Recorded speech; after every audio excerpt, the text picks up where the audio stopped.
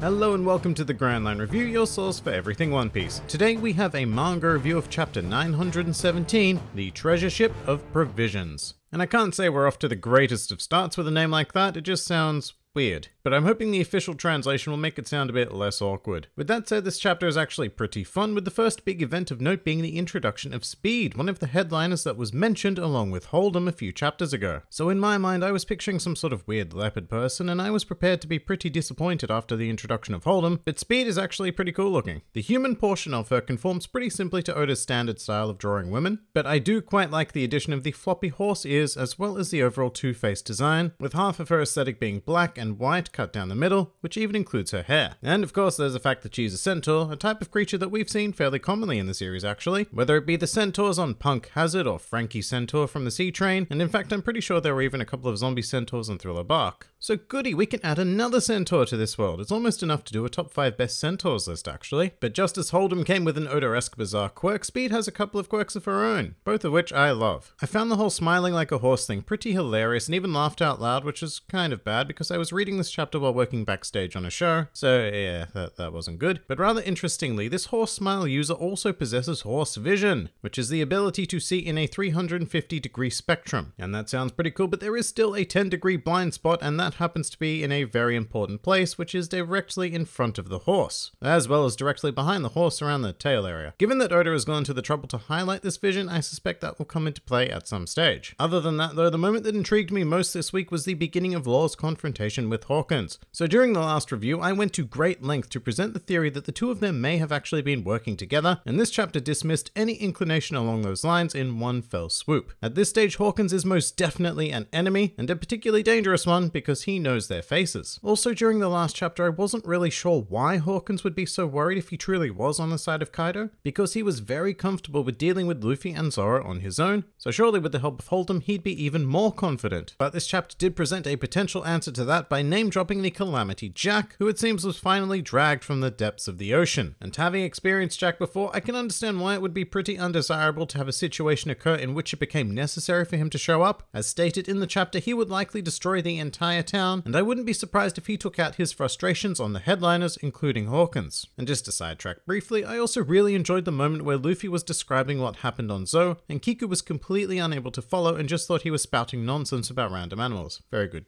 In any case, this chapter ends with Luffy destroying Hold'em with a red hawk, which looks pretty damn fantastic by the way. It reminded me a lot of Luffy's series of punches inflicted against Caesar because Hold'em's face looks strikingly similar to the Gas Man when it has a big old dent in it. But as a result of this strike, it looks like a conflict with Jack may be incoming. And that idea excites me quite a bit actually, because Luffy's group president Kuri should be able to take Jack down actually. And dealing with the calamities in isolation is probably the best way to go about taking on Kaido, rather than trying to fight the bulk of his forces head on. And you know, it also might be a nice chance for Hawkins to switch sides, you know, when he sees the opportunity to defeat a calamity. But moving on, Shutenmaru was name dropped again during this chapter, as well as the name of his group of thieves, which are called the Atamayama Thieves. And my extraordinarily basic knowledge of Japanese allows me to know that Atama means head and Yama means mountain. So hey, they'll probably end up being translated like the Mountain Head Thieves or something along those lines, actually probably much cooler sounding. That aside, we're starting to put a lot of stock into this Shutenmaru guy, with Hold'em assuming that people as strong as Luffy and Zoro must be his subordinates. So this dude bar must be something pretty decent,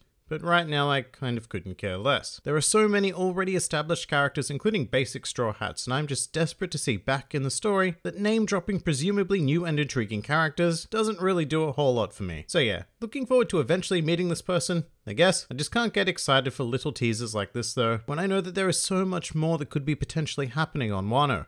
Something else I didn't really care for was the entire first page of the chapter. I've gone back on it a few times to see if I'd missed something, but my conclusion is that I really don't see the point in taking the time to see what's happening back in Okabura Town. There are no characters of any importance unless that Momonosuke looking kid is all of a sudden going to become integral, but we already have Tama to serve the role of cute child abused by circumstance. Not only that, but Tama herself already did exactly what this kid did and drank the poisoned river water, showing the desperation of the citizens of Wano. And the first page of this chapter was just like emphasizing that point, which is a bit uncharacteristic of Oda, who generally finds the most economical possible way to convey a particular idea. So this page feels a bit like a waste to me. It could have been completely removed from the chapter and we wouldn't have lost a thing.